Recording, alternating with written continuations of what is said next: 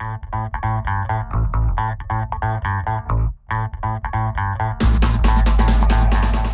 guys, welcome back. I'm just going to show you a quick video today on how to generate a QuickTime animated video out of each individual slides from a Keynote file. So your Keynote file will contain or should contain multiple of these presentations or slides, and what you want to do is in essence only take one of these slides and export it into QuickTime. And the reason you want to do that is perhaps, and this is why I do it, is I usually have a project for a video. I have something in mind. In this case, I have just shot the Bratty Diet video, and I wanted to put a number of animated slides in there because I was only doing a voiceover. And so what I wanted to do was individually export each of these slides out to animate and then put it in various areas of my video. So the way you do that, and I'm not going to get into how to go ahead and artistically create everything.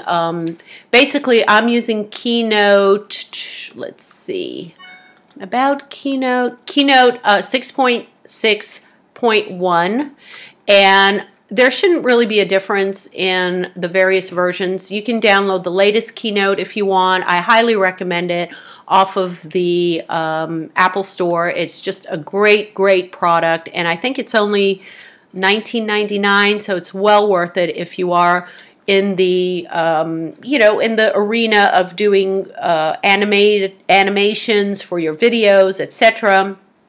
So basically, I created this one, and I'm going to go ahead and play you. Hopefully, it'll only play this one slide, but just so you get the gist of it, let's go ahead and play that.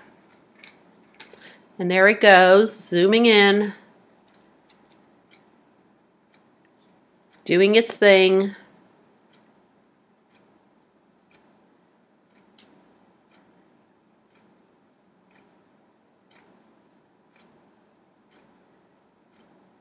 Okay, and that was basically the first slide, so I'm going to escape out of there. And here's the second slide. Play that for you very quickly.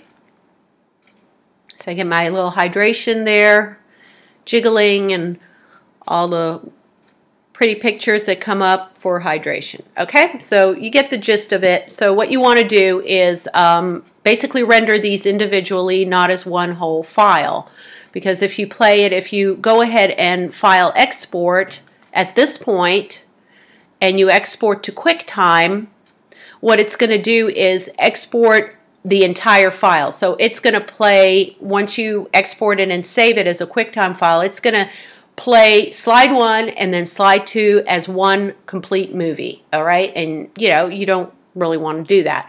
So the easy way around this is once you've created all your animation and the things that you want to do, is you want to go ahead and click on the slide or slides that you don't want. Okay, and I usually just right mouse click. You can also go ahead and I'll show you in a second where you can go, but what you want to do is click on skip slide. So go ahead and do that, and as you can see, it will hide it. It actually kind of, you can't see it anymore. All right, and then you will go ahead and click on the slide that you do want to render or export out. And let me just see if where the heck is it? Oh, here it is. Under slide, you can also go to skip slide if you want to go ahead and do any of that. You can also click back on there. And don't skip slide. If you do that, it will put it back. So just a quick, tip. Either way, you can go through the slide menu, or you can do a right mouse click. I usually do the right mouse click. And again, skip slide. And then you want to make sure that you are on the slide that you want to export. Sorry, I've got this cat running around me, and if you hear any meowing, that's that. So Flame is being annoying again as usual. Anyway, okay, so you take this, you go File, Export to, QuickTime, Okay, you want to go ahead and have self-playing as your playback mode, and then go ahead and put all of the next slide and the next build to 0 seconds. That is crucial so that it goes ahead and understands that it's going to pop up and it's going to start playing immediately. It's not waiting for any other build or anything else to happen. I usually leave it at 740p. That's enough for my videos. On YouTube, you might want to go 1080 or choose a custom format for your pixels, depending on what your output is for different ones. And it'll kind of tell you down here that 1080 is best for iPad or Retina display or Apple TV. If you go back to 720, it'll tell you it's good for the iPad, iPad mini, blah, blah, blah. So it will kind of give you a hint on what you should be rendering to. But go ahead and click Next.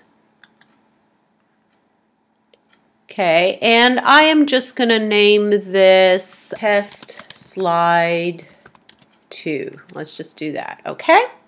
And we'll just export that out. And it shouldn't take it long. It's only one slide, basically a couple of seconds.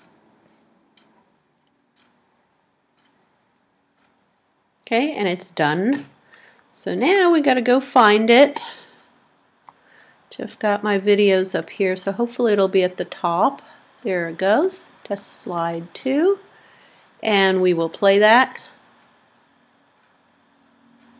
And I just play it on a regular thing. There it goes. So here's the MPEG stream, and then you just click play.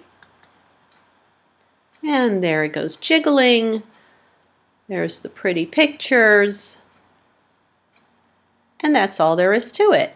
And like you saw on this one, it did not have the first slide coming up at all. So all it rendered was that second slide. So I hope this was helpful to you guys. I just discovered this, kind of tripped over it as I was making my other videos because, like I said, I was putting in a project and I didn't want to go render everything out or have to slice it. It's a pain in the butt if you're going to be making an entire QuickTime video out of this and then bringing it into your video program, and then you have to run the whole thing, and then you have to kind of cut and slice and dice to make the various videos and then put them in the places that you want. So why go ahead and do all that when you can just basically have it done for you? So thank you for watching. Please thumbs up this video if you like it, and please subscribe to me, and I will catch you guys later. Bye bye.